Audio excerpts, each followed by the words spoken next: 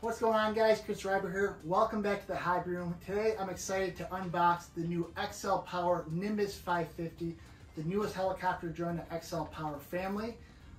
Though some parts share similarity between the XLPower 520 and 550, this is a completely redesigned 550 size helicopter with a lot of new updates.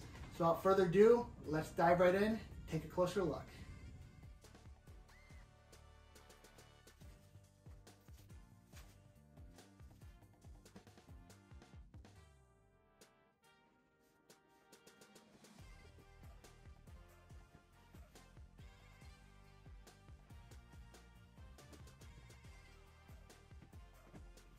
Alright guys, got the boxes out. Let's see the goodies.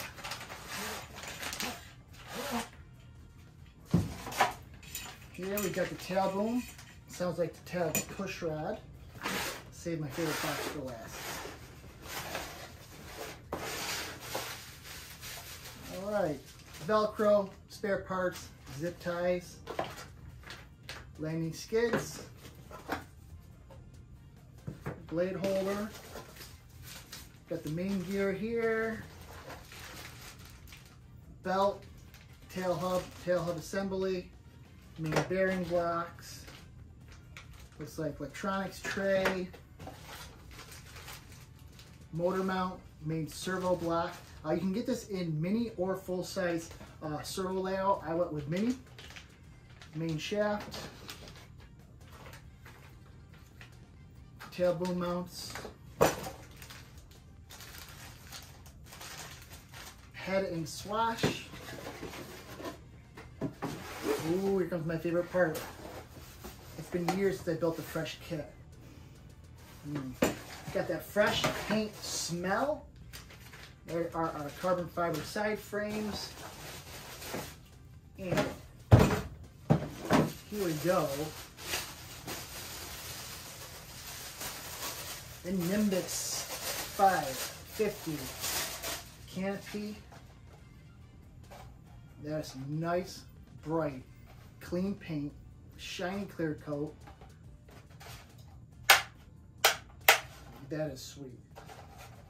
Pop the canopy on the frame grommets post and let that baby hold it nice and tight. Magnets are already pre-installed and glued in. So that's it, guys. The NIMBUS 550. I'm going to get some pictures of everything laid out before I start the build. As always, you can follow the picture-by-picture build album as well as my flight videos on my YouTube channel, Chris Reiber RC. So let's see if I can work a little magic here. 3, 2, 1.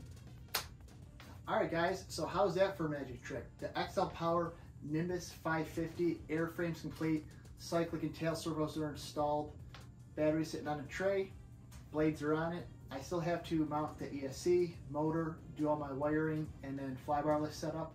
I'm running mini MKS servos, full-size MKS tail, Pulse 5000 milliamp 6S pack 50C. I'll be running the Scorpion 120 Tribunus ESC, along with a Scorpion 4025 1100 kV motor. For blades, I've got the Rail 556 as well as VTX 557, and I'm running the Rail 96-7 tail. Straightforward build, super low parts count. Probably took about 3.5 to 4 hours to get to where you see it here. Fit and finish is excellent. Love the black on black. I think it's gonna be a fun all-out bird. Like I said, it went together flawlessly. I was watching Sean's video up on my TV as well as looking through the manual, so that helped out a lot.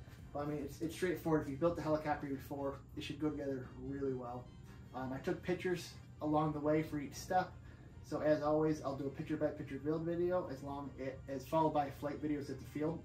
You can check that out on my Chris Reiber YouTube channel as well as my Chris Reiber RC Facebook page. So you guys know the drill. Until next time, fly safe.